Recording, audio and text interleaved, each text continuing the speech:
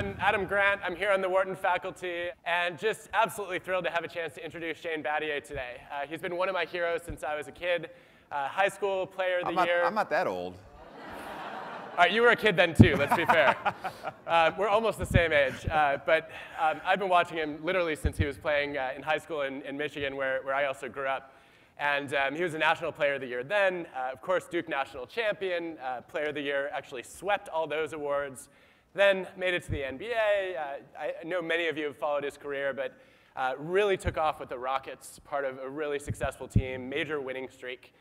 The thing that stuck out for me, though, is that Shane has actually won so many awards for sportsmanship that they actually had to set a rule that he's not allowed to win them anymore because it was just unfair to the rest of the competition. And I think many of you have read the Michael Lewis article, the No Stats All-Star, about how Shane was potentially the most unselfish player to ever play the game of basketball. What I've enjoyed personally as I've learned about Shane is we have a lot in common. In addition to growing up in Michigan, we were both told that we would never make it in the NBA. I was told it in 7th grade, though. And he was kind enough to recommend his barber to me, so thanks for that. So I think there's a lot of ground that we could cover here, but the place we really wanted to start is to say that Shane was the guy who really took statistics and brought them into basketball to change the way that he played the game. And the Michael Lewis article starts with this incredible story of him guarding Kobe Bryant. So Shane, could you tell us a little bit about what you did to prepare to defend Kobe Bryant? Well, first of all, I started out with a prayer session. So name your God. I probably prayed to that God. First of all, thank you for having me. I'm really excited to be here. I'm an old retired NBA fart now. So this is my way of, my wife says, go out and be productive. This is my way of being productive to society, but thank you for having me. And sports analytics became a part of my life in the NBA. And I was very lucky. 5 years into my career, I got traded to from the Memphis Grizzlies to the Houston Rockets. And the Houston Rockets, for those who don't know, are really the first pro organization of basketball, at least, to embrace the analytics movement. And they hired a man by the name of Daryl Morey, one of the smartest guys I know. And he totally embraced big data in terms of shaping the thought and the journey of the organization. And lucky for me, whatever algorithms Daryl came up with in his computer, spit out my name. And so he, on draft day of 2006, he made a very controversial trade. He traded the rights to the 7th pick in the draft, which is Rudy Gay, this 6'8", long, athletic guy who just oozed, just passes the eye test. And the whole city of Houston was drooling over. Well, when they announced the trade for me on draft night, it was the first draft party ever where there were boos. If I would have been there, people would have thrown tomatoes at me. And so that's what I was going into. And Daryl brought me in and said, look, you've been a winner in your entire career. And although you probably don't know it, you affect the game in so many ways that no one, essentially, but us, understand your value to this team, and we know that you're going to raise our whole organization to a higher level. And so I said, all right, you're the man. And so it was nice to hear that. It was nice to hear that. And so Daryl really educated me on sort of the new wave Moneyball theory as it pertains to basketball. And I realized early on in the conversation, this is really, really good stuff that I had never been talked to about, I wasn't familiar with, but I realized once I started to implement sort of money basketball in games, it would work. Talking about Kobe Bryant, Kobe is my ultimate foil professionally. My rookie year, I learned what it meant to be on Kobe Island. All right, here I come from Duke University, full of confidence and vigor. Duke University, we won 131 games, lost 15, which was a record. Still is a record for a 4-year period. I go to the Memphis Grizzlies, who drafted me 6th, and they had the lowest winning percentage out of any professional sports team in North America. So literally, I went from the best to the worst ever. And my rookie year, we played Kobe, and I learned what Kobe Island meant very soon. Now, when you're on a bad basketball team, the hallmark of that is a lack of help defense. You don't play team defense. And so when I was guarding Kobe Bryant on a warm January night in LA, I said, I got Kobe, I got him. And I would turn around and there'd be no one behind me. I got him. Kobe Bryant proceeds to light me up for 56 points in 3 quarters. We were so bad, Phil Jackson sat him. He didn't even play in the 4th quarter. So he scored 70 points in the game. He would have blown way past that if he would have played in the 4th quarter. So that was my introduction to Kobe Bryant. And so I said to myself, I got to figure out a way to guard this guy. Luckily, Daryl gave me the tools. And the way Daryl and Sam Hinkie, who's now the GM of the 76ers, much maligned. Sam's my guy. I love him. He's got a plan. We're still waiting. Yeah, well, it might be a minute. It might be a minute. The way they introduced analytics to me is they said, you know, you like to go to Vegas. You like to play blackjack. I said, yeah. You know, there's a book on how to maximize your opportunity in blackjack, isn't there? I said, yeah. You know, that was an analogy that hit home to me. Well, we're going to show you the book on Kobe Bryant. We're going to tell you everything you need to know on how to give yourself the best chance of survival against Kobe Bryant. And so it started a process where it became a habit for me to get a data packet, about 4 or 5 pages, 6 pages, on every player on every team the night before I started to play them. And it became my habit of learning the ins and outs. And instead of relying on the old eyeball test, instead of relying on some crusty old professional basketball scout saying, you know what, Kobe's got a really good right hand. Look out for it. Yeah, thanks. we pay you for this. Yes, it's great. Thanks. I knew to a T that when Kobe Bryant drives right and gets into the painted area and shoots, he shoots at a 63% clip. If I force him left and I make him shoot a non-painted area jump shot, he's only going to shoot 44%. So, duh, well, what do I choose? Just like playing blackjack, you don't double down when you get a 15, right? So it became a habit to isolate my best case scenario and my worst case scenario against every player I would ever play against or match up against on the floor, be it a center, be it a guard. When you're guarding a guy like Kobe, there's a lot more repetitions, a lot more chances to actually have the numbers play out. As I learned the hard way.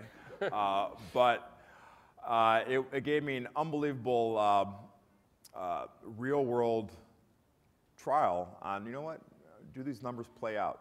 Do these numbers play out? And so, luckily, Kobe is my favorite competitor of all time. No one played me tougher.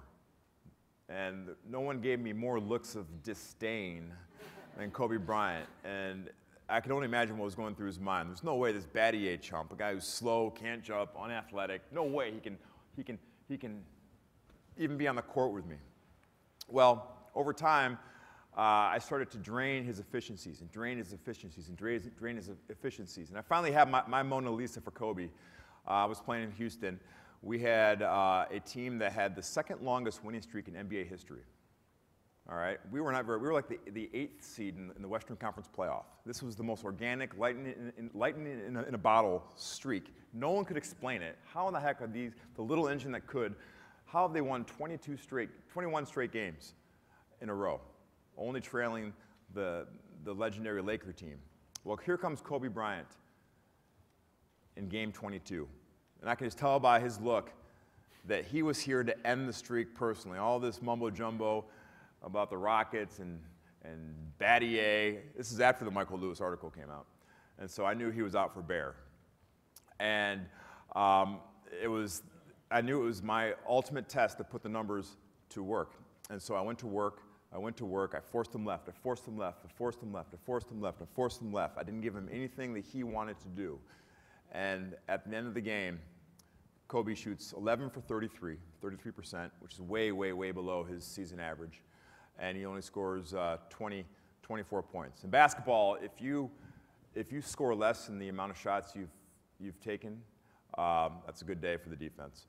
And I could just see him storm off the court, dejected. In the locker room afterwards, when they asked him, was it Shane's defense? No, it was just an off night. And that's okay. That's okay by me that he never gave me the credit. I love him anyways. But, for me, it was the ultimate in teaching and proving to myself that it really is about process. It's not about results. I had the results, and some were good, some were poor. But over a long period of time, when I introduced the analytics into my game, into my defensive game plan, I saw the fruits of the labor. And so I had an amazing coach named Jeff Van Gundy who explained a simple game plan. He said, don't fail the plan, let the plan fail you. Which is pretty good. He said, don't make it up, don't freestyle, just do what I ask you to do. And if it doesn't work, it's on me. I will never lambaste you in the media. I won't call you out because you stay with the plan. And so with the numbers, I had the same theory. Just follow the numbers. Follow what the numbers are telling you, just like playing blackjack in Vegas, and they will win out. And I have some pretty good Kobe stories to prove it. So one of the things that very few of us in the room have experienced that you got to live was incorporating these data into visceral, intuitive, moment-to-moment decisions. Yeah. I think what most of us do is we get to sit down, we crunch numbers for a few months, and then we think and we make a decision. Yeah. You had to do this in real time. Yeah. How did it change your game to be so aware of analytics? Well, like I said, it was a habit. It didn't come naturally. It didn't come easy because it was a totally different way of thinking about the game of basketball, a game that I had been playing since I was 5 years old. And NBA basketball is difficult enough, all right? Just trying to survive and trying to make a few baskets and stop your man. So all of a sudden, I have a Carmelo Anthony coming at me full speed, one-on-one in full court, and in a millisecond, I have to determine, okay, what's Carmelo's weakness? What's his best case scenario? What's my best case scenario? And execute it in a flash. But that was a habit I developed over a long time where it became instinctual. I knew that when Carmelo Anthony caught the ball on the left block, I knew that he wanted to dip his right shoulder, use his left hand, and go to the basket. So of course, what did I do? Almost instinctually, as soon as he caught it, I would jump on that shoulder, make him go the other way. And so we talked about this earlier today. That's probably the biggest complaint I hear from teammates. Like, I can't think that fast. I can't think that fast. And in basketball, I think that so many players and coaches and GMs and owners and fans get overwhelmed by the term analytics and big data and its role. And there's so many people who are worried that it's taking over sports, it's taking the enjoyment, sucking the enjoyment out of sports. And I always point back to when I'm taking credit for this. I introduced LeBron James to analytics, all right? The world's greatest player of all time. Yeah, I think he's the greatest alive, might be the greatest of all time. How dare I suggest to LeBron James, the baddest mamma jam on the block, how to play the game of basketball, all right? But LeBron, I was lucky because, first of all, he was a tremendous teammate. But secondly, he had an open mind about always looking to get better. And so after gaining his trust, I think the first time I talked to him, I said, look, I have all these numbers on these players. I know exactly what their strength is, what their weakness is. Forget this old scouting report that says Kevin Durant's really good. Yeah, no, duh. I can tell you how good he is in every facet of the game. And so I said, you know what, tonight, on this night, when Kevin Durant catches the ball in the low post, he wants to go and shoot over this right shoulder, do a turnaround jumper over this right shoulder. And just tonight, you know what? Just try it. Just humor me. Make him shoot over this shoulder. And I told him the justification why that he's 20% better over this shoulder than he is shooting over this shoulder. And I broke it down. I said, you do that in a one-on-one game where he gets 50 possessions, and you make him shoot over left shoulder versus shooting over the right shoulder, guess how many points you're going to save? It was like 12, 13 points. He got that. He got that. He understood when I broke it down in a relative term, something that coaches always yell at their players at, hey, get a hand in his face. Well, getting a hand in the shooter's face when he takes a shot, what does that do? That's a contest. And there's data now that proves that a contested shot is better than an open jump shot. And so it's funny how in basketball, a lot of the old school teachings actually have very valid scientific data to back it up. But you have to break it down in those bite-sized chunk and a relatable piece of tidbit of advice for people to digest it. But once LeBron did that in the game and it was successful and we beat the Thunder that night, I think LeBron was hooked. And I knew that. Next time we had a game, he said, hey, what do you think about this guy? Now, I was trying to protect his swag. He didn't want to broadcast to the world. He's asking me for advice. But we would actually have really good discussions as to who a player actually was, his strengths, his weaknesses, a game plan. And, I think I helped make LeBron James that much better. So that actually speaks to one of the things that we wanted to talk about, which is communicating analytics to people who don't necessarily get it. I love the idea of saying, hey, instead of, you need to do this, just try it. Let me know what happens. But you mentioned that LeBron was somebody who was really hungry to improve. How do you pitch this to somebody who's more skeptical and thinks statistics are a waste of time? First of all, you better know your stuff. You better know your stuff inside and outside. Your actions have to match up with your words. And that was the number one thing. Whenever I walked into the locker room, my teammates always saw me with the scouting report with nothing but numbers. And that was, they laughed at me. Oh, Shane and his numbers, Shane and his numbers. On the bus before the game, I always have my information packet. I was asking my sports information director, I need more. Give me more. Give me more. Give me more. And so I walk the walk. And so when I talk the talk and I would say, Coach Spo, we're defending this guy all wrong. The numbers say this. First of all, guys would be like, well, yeah, Shane knows. He studies. He studies. And so, it's just like getting someone to play hard. You can't go in and say, you got to play hard. You're not playing hard enough. You got to earn their trust. You have to show them what you're about. You have to show them that you're pure of heart and that your motives are aligned. And for basketball, it's easy. There's a scoreboard every single night, and the motive is to win. And when you win, look, everybody goes uptown. I tell people that no one's ever asked me how many points I scored in the 2001 National Championship game. No one's asked me how many points did you score in Game 7 of the NBA Finals in 2013-18, by the way. I know that because it was pretty awesome. All they ask me is, hey, where do you keep your rings? Let me see your rings. How do you decide what rings you're on? And so my teammates always knew that I was pure of heart, and I was willing to sacrifice my limelight for the sacrifice of the team. And the way that I could improve the team, for me, was through the analytics. And so, the skeptics, a guy like Dwayne Wade who didn't believe in the numbers at all, I backed off my approach. But there's still times when I knew that what I had to offer would be able to help him. And so I was a little less overt in my advice, but maybe he'd be struggling in a matchup one time and he'd come to the bench and I'd say, hey, don't let that guy go right.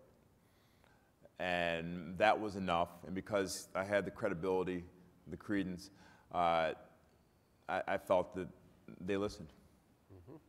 So you just highlighted something else we want to make sure we surface, which is identifying people who are actually unselfish and are willing to put the team's interests above their own.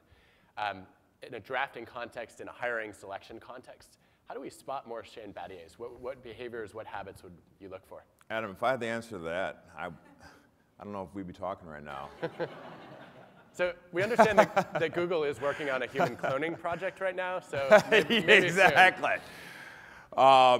That's an excellent question. See, look, I didn't start out this journey by saying, you know, I want to be a multiple championship player. I want to have all these stats. I want to have all these accolades. No. The reason why I played basketball and wanted to compete at a high level is the same reason I played kickball in first grade. I wanted to win. And I realized when I was in first grade that when I was on winning kickball teams, winning dodgeball teams, winning basketball teams, and I had a role in winning those games, people liked me. I was more popular. People wanted to be around me. You know, that's pretty primal stuff for a 6-, 7-year-old, right? But it's no different. And so whether it was my social studies group in school, whether it was my community service group, whether it was my baseball team, my basketball team, whether it was my family, whether it was my friends, it's about making the group succeed. And there's one thing that people are very, very good at, all right? They may not be the best at finding solutions, but they can always spot a problem. I think that's a universal skill. People are excellent at, but it's needed at identifying problems, identifying what won't work, identifying people who don't have it. Well, there's some slicksters out there that can fool the masses, but for the most part, if you have a flaw, phony, I got you. But on the flip side, and I don't know how people can describe it, but there are people that are, no matter what group they're in, what setting they're in, you say, you know what, there's something about that young lady. She's a winner. She's a winner. I'm lucky to play in the age of analytics, so now there's stats to back up things that would have been described as being a glue player or a grit guy or a hustler if I would have played 20 years ago. So now people can say, you know, hey, Shane's VORP is amazing, and different stats like that, which, you know, that's cool by me. I can make a nice career out of that. But finding people that have serial success, I think, is the next step in all walks of life. In basketball and in sports, it's, I think, a little easier because the scoreboard is eminent. It's there every single night. There's a winner, there's a loser. I know immediately how I performed, if I was weak, if I was strong, if I was playing above my head. But that's the exciting part of analytics, drilling down and finding what people have traditionally called heart, determination, grit, perseverance, and being able to quantify that in some manner. So especially recently during your time on ESPN, you had a chance to think about the holes and spot your problems of your own. What's on your wish list for statistics that we don't currently track but should be? I would love to measure how people handle pressure. I think that's what makes people truly great. I play with some unbelievable players, Hall of Fame players. And like I said, a guy like LeBron James, a guy like Ray Allen, a guy like Dwayne Wade, they delivered when it was the most clutch. You know, I know clutch is a big argument in sports. Does clutch exist? But I do believe there is something that is deep inside you that separates the people that are able to perform and think clearly or think even more clearly when the stakes are the highest. And that's something that I prided myself on my entire career. I wasn't the fastest guy, the slowest guy, wasn't the best looking guy. You're supposed to laugh at that. Thank you. Hello. This is on? But one thing I always prided myself on was being able to perform and think when the pressure is the highest in every situation of my life, and that's something that I'm excited about learning how to isolate that. Mm-hmm. So, given all you know about analytics, you're going to coach a team. What do you do? Oh, well, if I coach, that's a big if. I don't know if I have the patience. I know how hard I worked, and if I didn't get that from my team, I would struggle. So that being said, when you coach, but with basketball, I would play the most exciting, fun way. I'm a defensive guy. All right, I was two-time all defensive team in the NBA. I basically stayed in the league for a long time because I was a very good defender and a very good shooter. But I would totally go outside the box. And if I were a basketball coach, I would play like a track meet. I would try to shoot 40 to 50 three-point shots every single game. I would play 12 guys every single night. And I would try to go outside the box and maximize the efficiencies of nothing but three-pointers and layups on steroids. I would make it an exciting brand of basketball to watch, to play. I think people would enjoy it. And I would dare somebody to try to match our style. And I think that would, there are people trying to do that, but I'd be all in. How much do you like the 76ers? They're a couple years away. They're a couple years away. They have some intriguing talent. Look, the key to winning is not a secret. I had a coach named Hubie Brown, who's one of the smartest basketball minds in the world. He was talking about analytics before analytics became in vogue. And he's about 80 years old now, and he's given conferences all around the world for his basketball knowledge. And the first thing he says to coaches, he says, all right, I'm going to teach you, from Jersey, I'm going to teach you the most important thing about basketball. Listen up.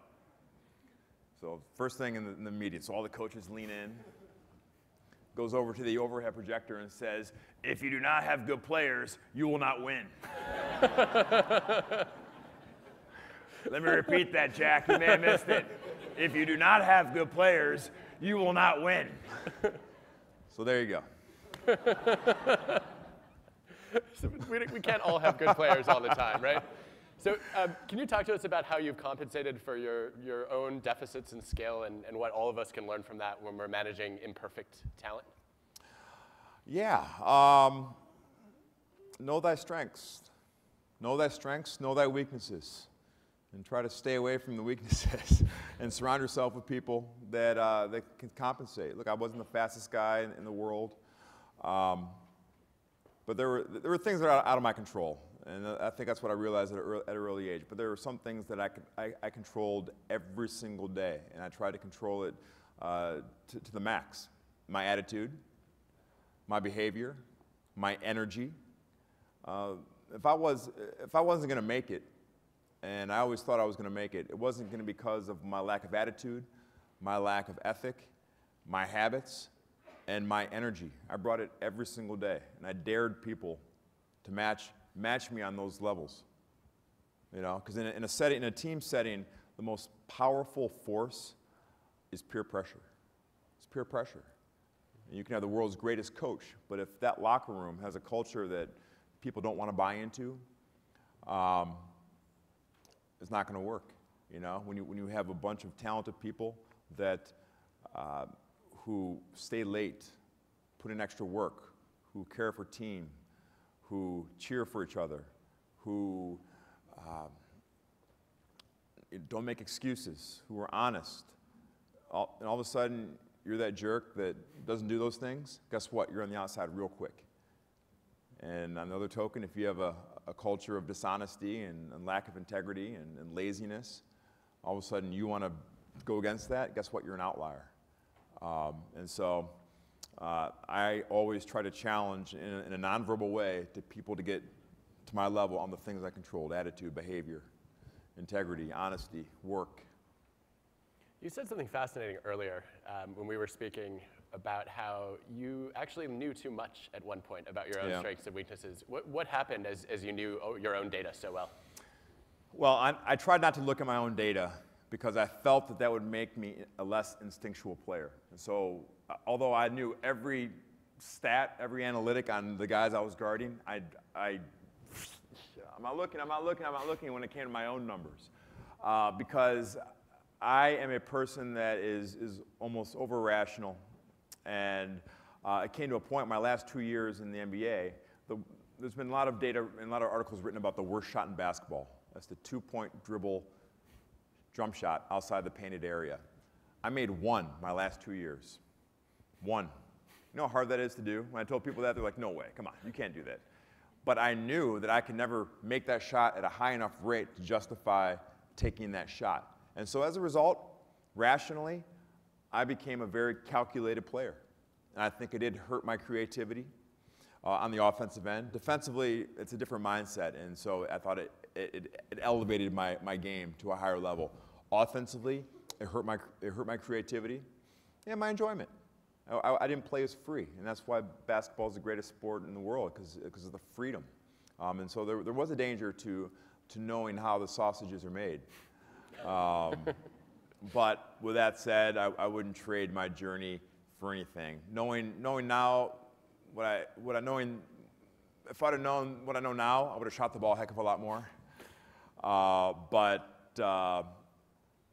my journey through analytics and basketball raised me to a higher plane. As we close, I know we're all curious to know, what are you doing now with the Battier Take Charge Foundation, and what role could analytics play in your work moving forward? Yeah, well, now that I'm out of basketball, I'm looking for things to fill my time. My wife and I started the Battier Take Charge Foundation. We feel very strongly about education, and we award college scholarships to low-income, at-risk youth. And I don't know, if you Google Battioki, all right, Google it. You're in for a treat. That's our big fundraiser. So imagine LeBron James and Jimmy Buffett and who else do we have? John Cicada this year singing karaoke. John Cicada and I sang a karaoke for kids this year. It was amazing. And last year it was Ken Jeong, Greg Oden, and myself singing karaoke, but that's neither here nor there. But we're a very small foundation. Just 3 members, my wife, our executive director, and myself. And we've grinded hard to be where we are. We have 13 kids in our program, graduated 4. But I'm fascinated in utilizing technology and specifically analytics to grow our mission. And that's the way that we can level the playing field against the bigger foundations out there that we're vying for their dollar as well. Trying to isolate, what makes donors identify with us, and how do we grow our donor pool, and how do we maximize our time and energy efficiencies through analytics. And there's some smart people. If anyone has the answer, I'm all ears. I'm all ears in here. But it's exciting time for, now that I have time to devote to my foundation full time, it's exciting to see the possibilities, and leveraging technology and analytics is pretty fun.